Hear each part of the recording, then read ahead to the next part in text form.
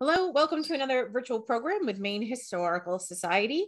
I'm Kathleen Newman. It's February 8th, 2022, and this is our book talk on Peaks Island, Past and Present with author Kimberly MacIsaac. Kimberly is a fourth generation Peaks Islander who has researched, written, and lectured about Peaks Island history for over 30 years. She is the author of The Casco Bay Islands, 1850 to 2000, and has written and edited newsletters and booklets for museums and historical societies, where she served in many roles: director, curator, educator, and fundraiser. She also coordinated the Maine Civil War Trail, created for the sesquicentennial of the Civil War in 2013. Kim now divides her time between serving on 3 nonprofit boards and operating her seasonal business, Peak Island Tours, which provides guided tours of the island. Kimberly, thank you so much for being here with us. Thank you for inviting me, and thank you for helping out with all the technological aspects. I've never done one of these things before, and I am not tech savvy. It's okay. It's our pleasure to have you. And so far, so good. You're doing a great job. So I'm going to bring up your slides, and whenever you're ready, you can begin your presentation. Okay.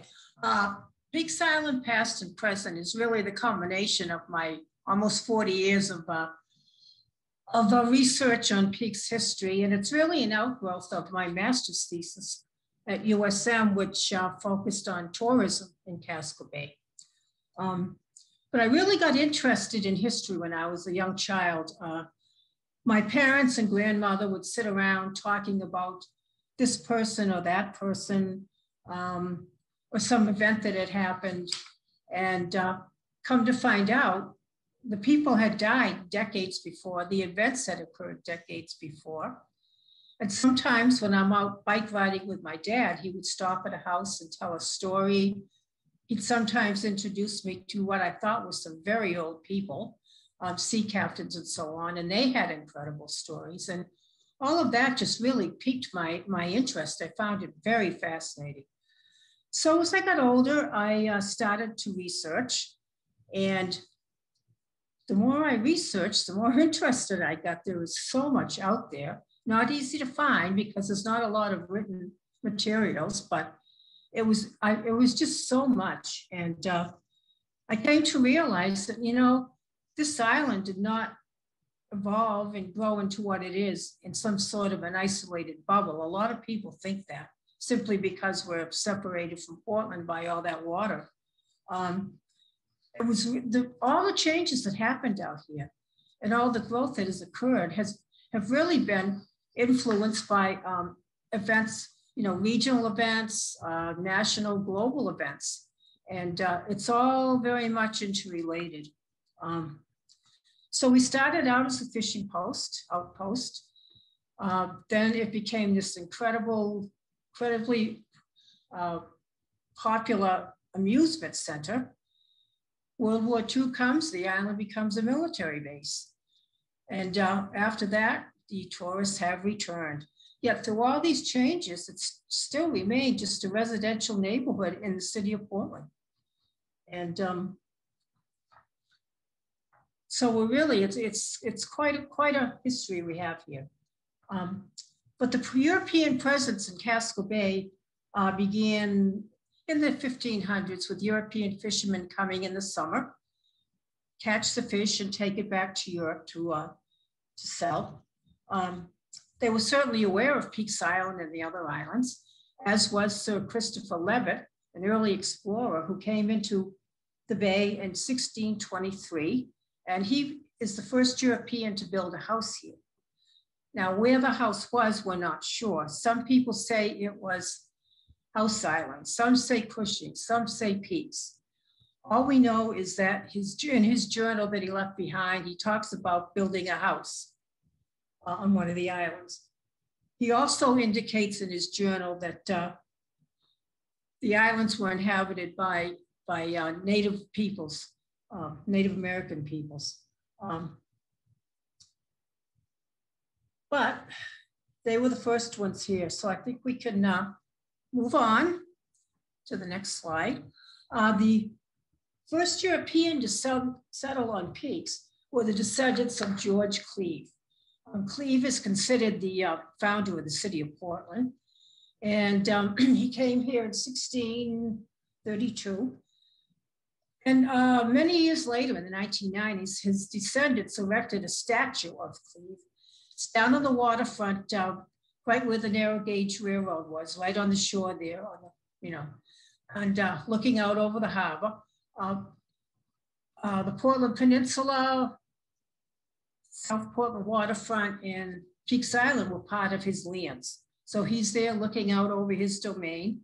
Of course, there were no images of Cleve, no oil paintings or anything like that. So this is what the descendants figured he looked like based on how they look.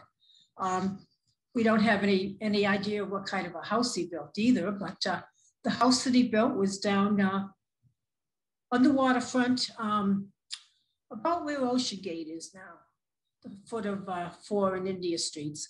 And basically, you can see this sketch shows how heavily forested it was, and that's where the name Forest City came from. He and his wife, Elizabeth, had one child. His wife was Joan, his daughter was Elizabeth.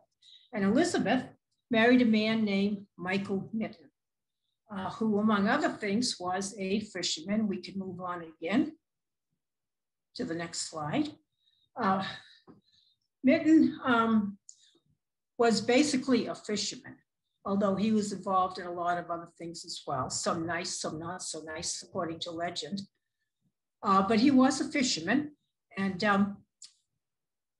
his family erected this, his descendants erected this monument to him in 1997 on Peaks Island. If you've been out here, it's just up from the wharf, and it calls him a gentleman, which might be a stretch if you listen to any of the stories that have come down about him.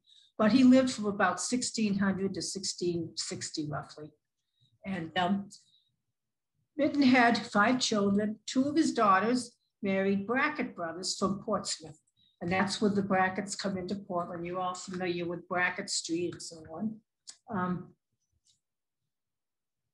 The other image over here is from the 1850s, actually. It's on House Island, and it shows the fish flakes that Mitten and all the other fishermen in the bay had. They would spread these big wooden tables out. The fish would be laid on the tables, heavily salted and dried in the sun, and then packed in barrels going back to be taken back to Europe for sale. And these are a couple of Mitten's descendants right there sitting there at the time. There were attempts to settle on the islands. I think we can move on again.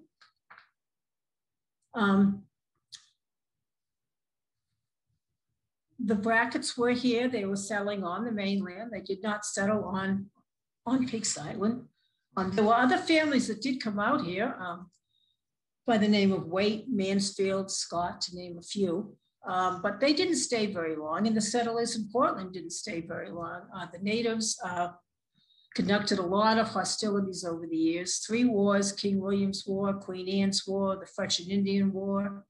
And it wasn't really until 1759 that all of that settled down and people began returning. The Bracketts returned to Portland.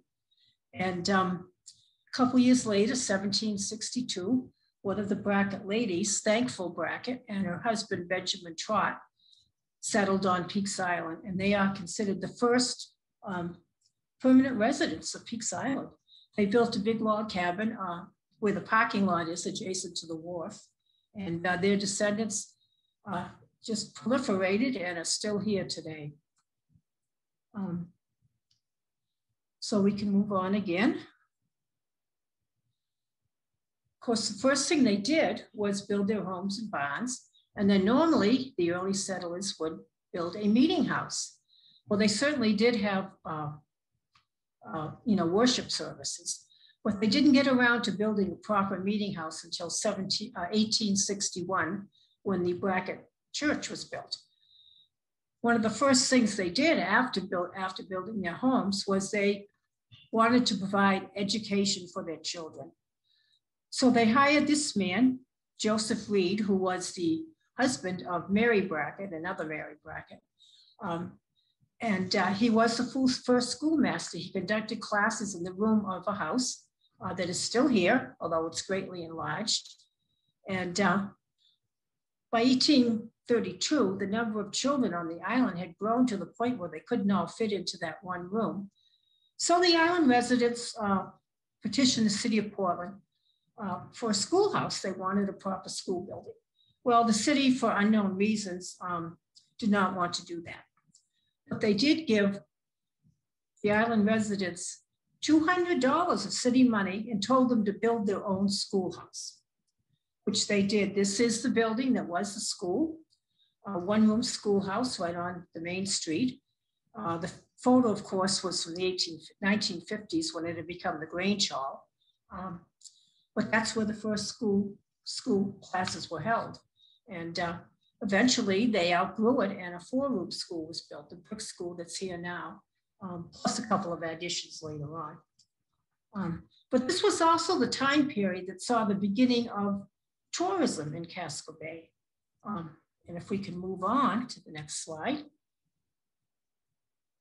Tourists started coming over to Peaks Island as early as the 1820s. They would sail or row across the harbor in the summer. And at times, the harbor would actually freeze solid enough that they could come over in a horse-drawn sleigh or perhaps ice skate across. And 1822, the first steamboat appeared in Casco Bay. It was called the Kennebec. Captain Seward Porter brought her in. She wasn't exactly the most powerful steamboat. Her engine wasn't strong enough to run against the tide, and very often the passengers would have to tread the wheel, the paddle wheel, to get into the wharf. She only lasted one summer, but it's important because it was the very first steamboat in Casco Bay. Others followed, and more and more every summer, bringing more and more people. And by the 1850s, early 1850s, there were 2 hotels on Peaks Island. So things were moving along pretty well as far as the tourism industry goes. The Civil War did dampen it a little bit, but after the Civil War ended, the island really exploded as far as tourism goes. By the 1890s, 1900, we had 16 hotels out here, dozens of boarding houses, a building boom, hundreds of summer cottages were built, 3 summer stock theaters, a boardwalk with all kinds of amusement stands, and an actual amusement park with rides like a Ferris wheel and a merry-go-round. And this was the place to be. It was people visited from all over the country, hundreds of thousands of people during the summer season, which then was just July and August. And there were dozens of steamboats in the bay by then. Moving on to the next slide.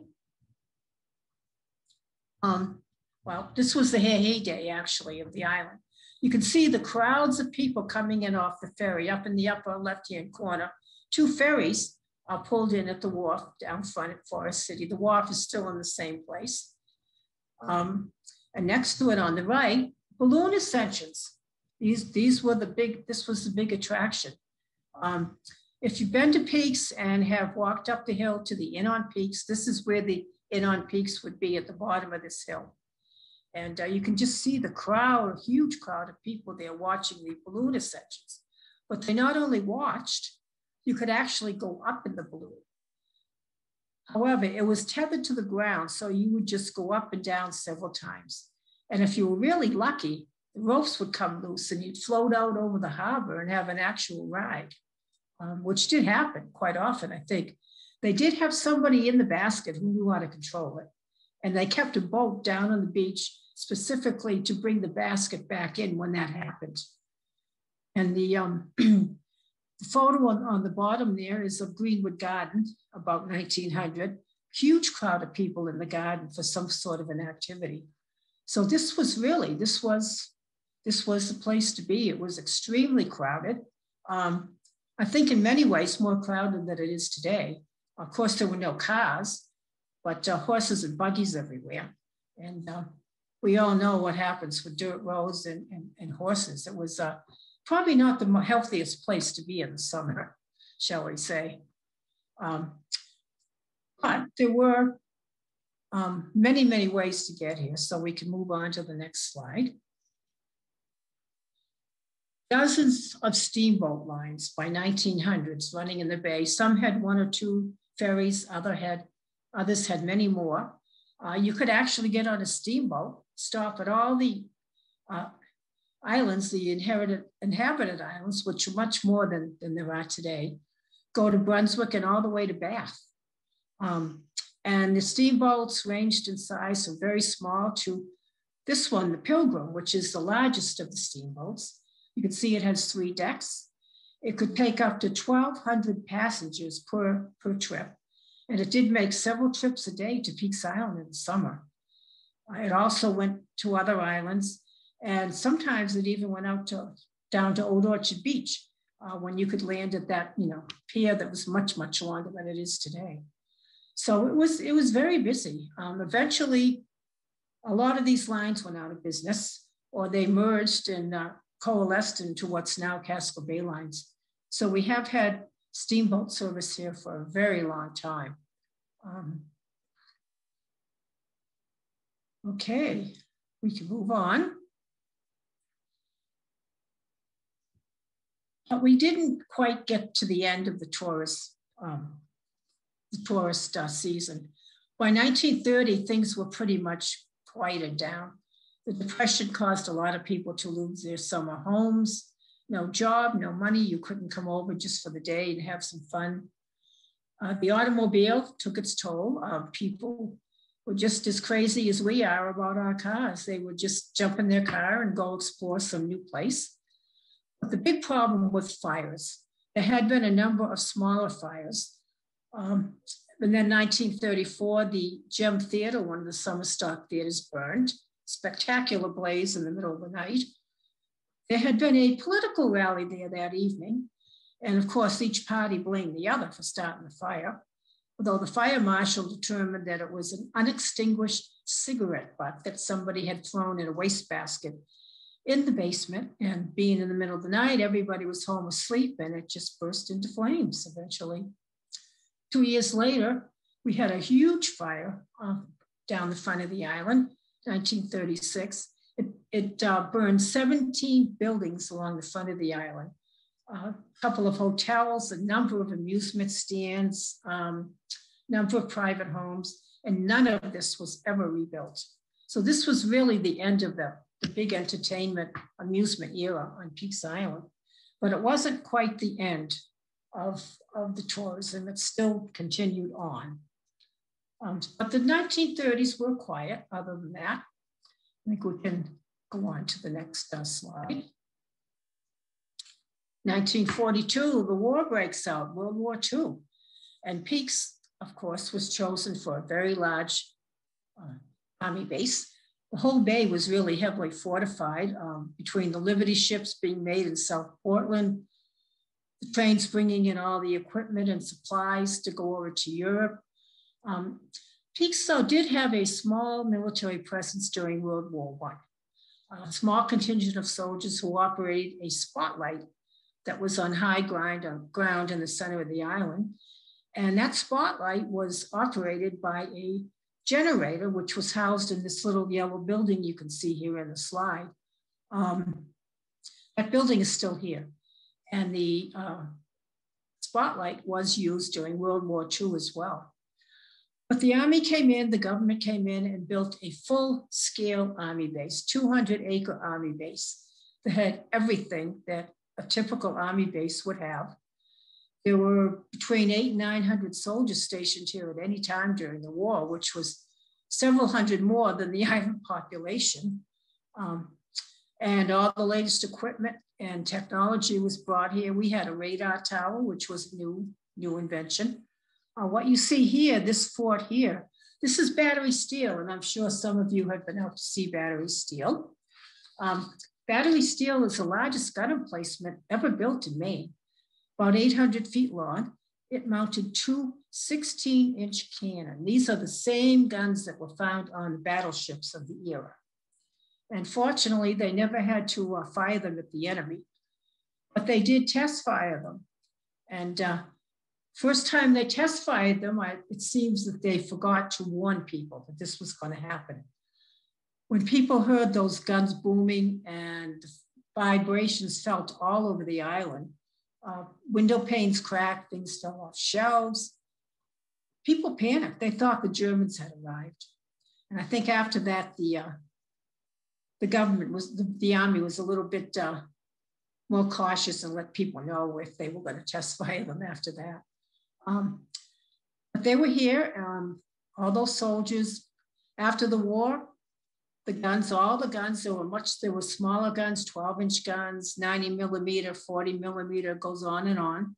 They were all cut up and sent down to Bethlehem Steel to be recycled. And the soldiers disappeared as quickly as they came.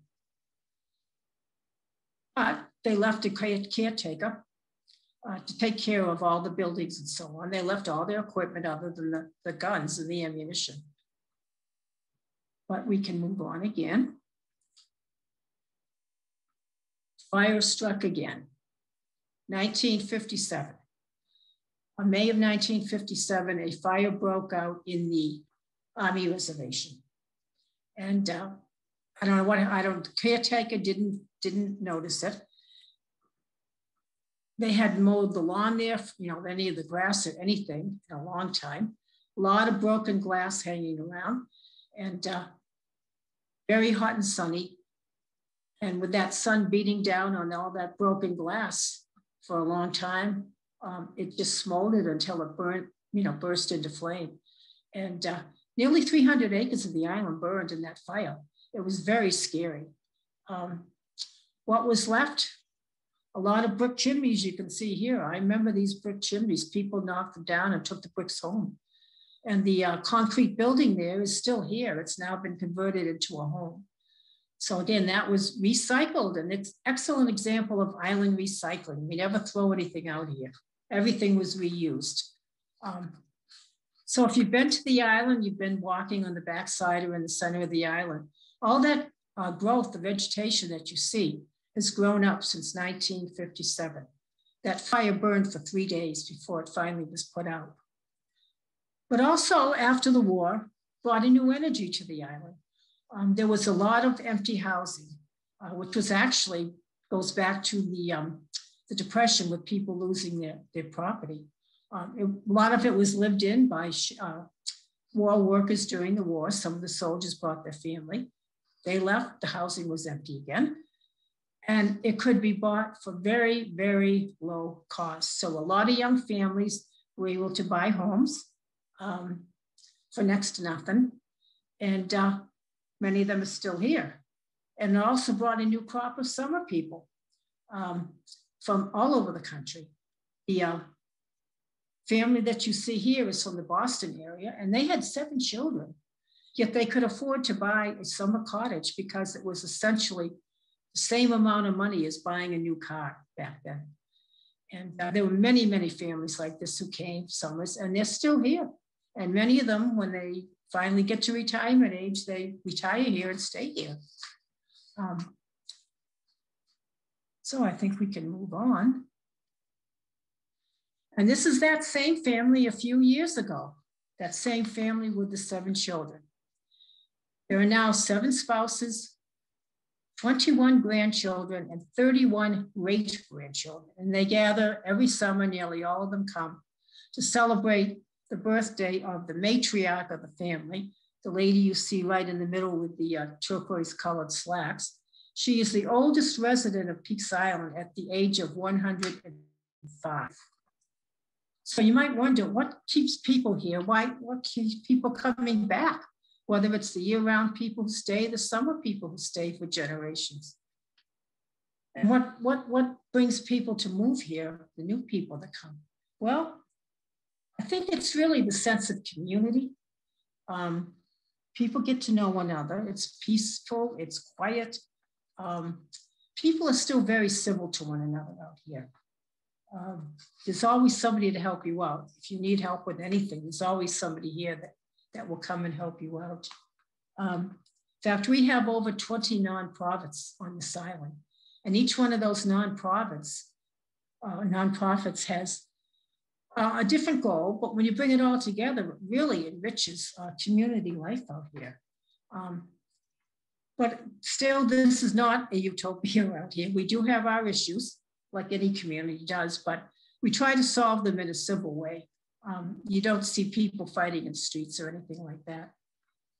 People are really very nice to one another. But we still get a lot of visitors. We can move on to our next slide. This was this past summer. Peaks has been discovered by the throngs of summer people once again. And these are day trippers. Summer people are people who come and stay in their own cottage for the summer or part of the summer. They might rent for a couple weeks or a month. They're part of the community. What we see here are essentially day trippers. There are just thousands and thousands of them coming over. This year, a lot of us agree that there were far more people, day trippers, coming to Peaks Island this year than the 2 previous years before COVID hit. We have been discovered once again. And this is very stressful. We have just a handful of small businesses out here, and they're having a difficult time providing what these people want. Everybody is. It's very overwhelming. Think about an ice cream shop in July that closes early in the afternoon because they run out of ice cream, even though their freezers are fully stocked. And the other problem is we have only 2 public restrooms on Peaks Island. So think about that with these thousands of people coming over. And it's just incredible. And there's a lot of worry about, how is this going to affect the environment out here? We can't go on like this. We're at the tipping point right now.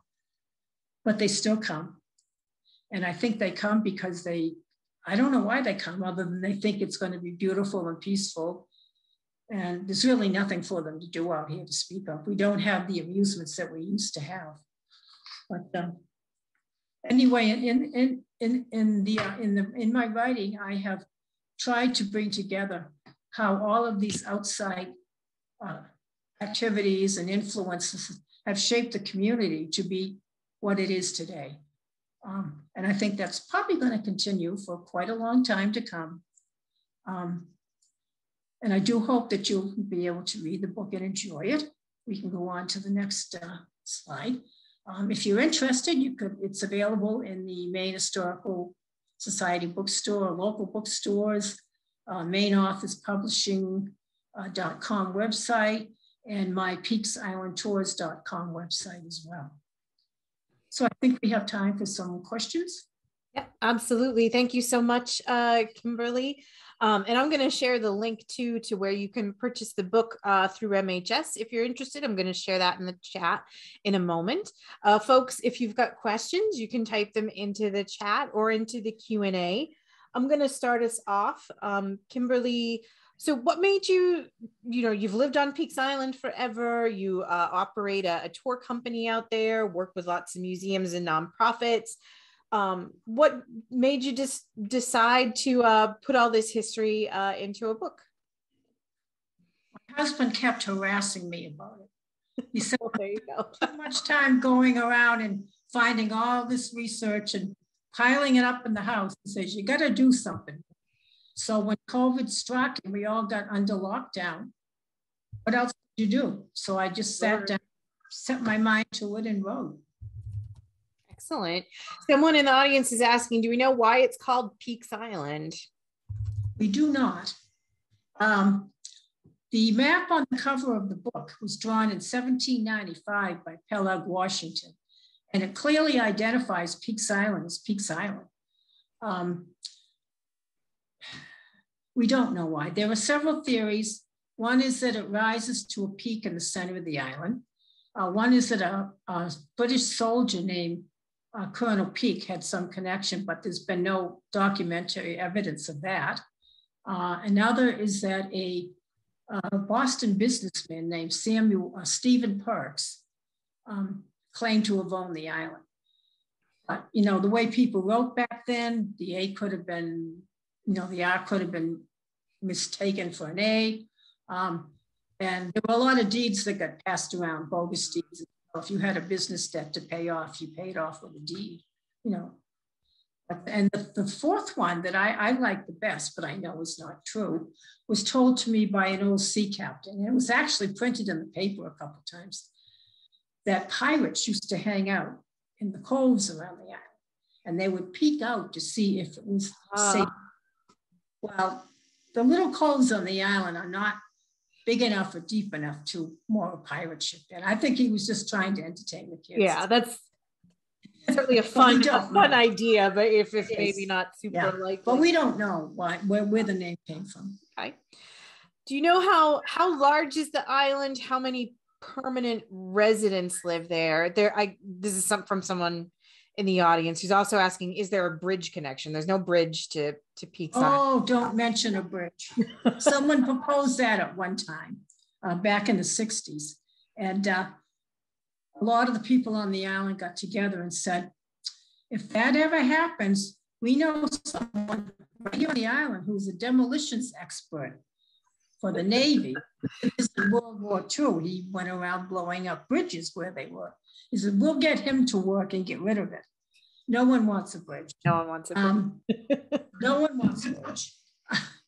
But it's about 720 acres.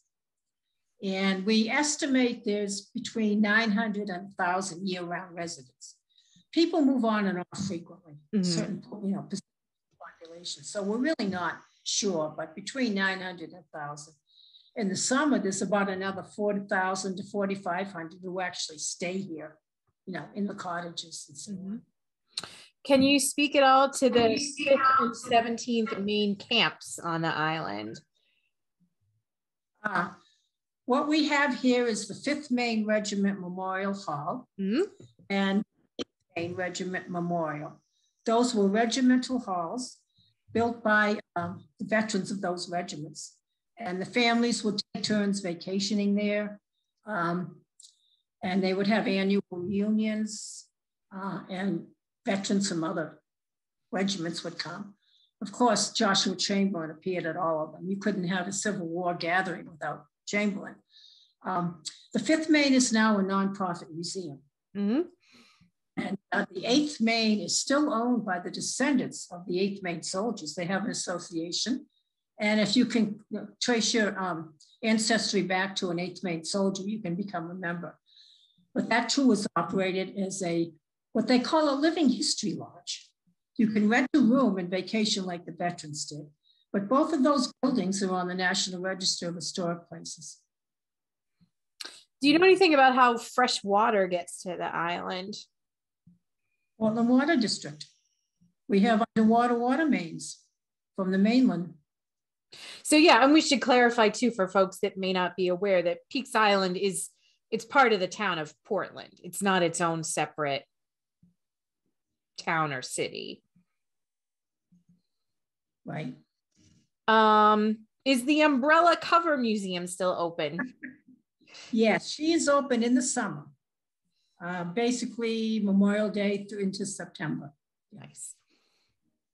Let's see. Have you ever considered coordinating with the Wabanaki Confederation to talk about the use of the island by Native peoples? That has been under discussion by Peaks Island Historical Society. So that may happen in the future. That would be great. Can you tell us a little bit too about your tour company? Well, my daughter started the business when she graduated from college in 2003. She didn't have a job yet. And when she finally got a job with benefits, she said, Mom, you're about to retire, you take it over. So we provide guided tours of the island on 6 and 8 passenger golf carts 3 times a day, electric golf carts, so it's quiet and you're not breathing in, fumes from the gas engines. It's by reservation only. They're about an hour and a half long, and we take you all around the island and give you a good overview of everything to do with Peaks. Excellent. And can you remind us the website for your?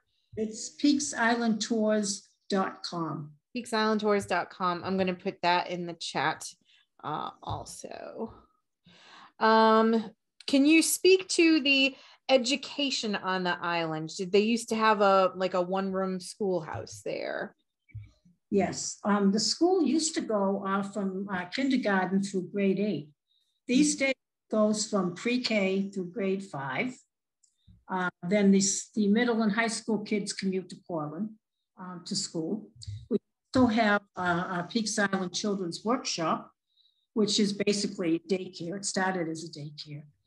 And there are a lot of after-school programs for kids and a lot of different clubs. They have a ski club. They go here, they go there. There's, baseball teams, soccer teams. So the kids have everything they need. It's Portland Public Schools. And the kids, they take the ferry too once they're in high school. Yes, to take the ferry to the mainland, to go to the port. Yeah. Middle school and high school, the buses meet them right at the wharf and take them to their schools. Yeah. Very good.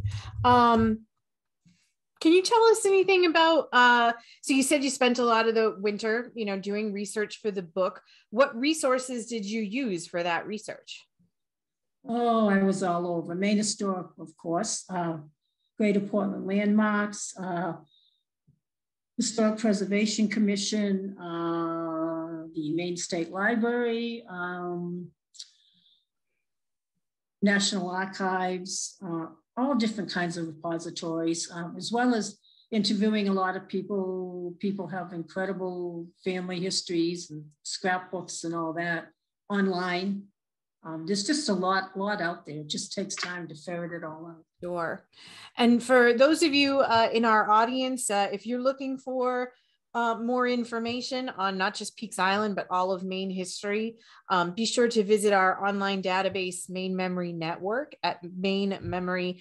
You can find a lot of great historical records, photographs there. And if you have your own stories, memories of Peaks Island that you would like to share, you can share them through Maine Memory Network via My Maine Stories. So check that out if you haven't had a chance. Someone's also asking, so if students commute to the mainland on the ferries, what do they do about school when the seas are rough on 20 days? Well, the only time the ferries do not run is when the winds get so high that the Coast Guard deems it's unsafe for anyone to be on the water. And that did happen when we had that first really bad windstorm a couple of weeks ago. Yeah. But the ferries run. The harbor is usually pretty not too rough. If a parent wants to keep their child home because they think it's unsafe, that's one thing. But they still go to school. Mm-hmm. Mm-hmm. Well, thank you so much again, Kim. We're excited to read the book. Remember, folks, you can purchase a copy at mainhistorystore.com. Thank you so much for giving us a taste of some of the history that you cover in the piece. And we're looking forward to reading it and to maybe seeing you on Peaks Island this summer when we take the ferry over ourselves and enjoy a nice sunny day out by the water. Well, thank you for inviting me. And one hint. Yes. If you come from the local area to Peaks Island and you want to have a pleasant experience, it's good to come in May, June, September, October. May, June, September, October. July and August is incredibly busy, and you may not even be on the ferry. Sometimes, wow, yeah. On the ferries. So we have it from the local folks, May, June, or September, October. Those are the best time. Don't go to Peaks during Peaks season. Well, thank you again. Thank you to our audience for being here. This was really great. We really appreciate it. Folks, if you're interested in more programs from Maine Historical Society, visit our website, mainhistory.org. Thank you again, and have a good evening. Night.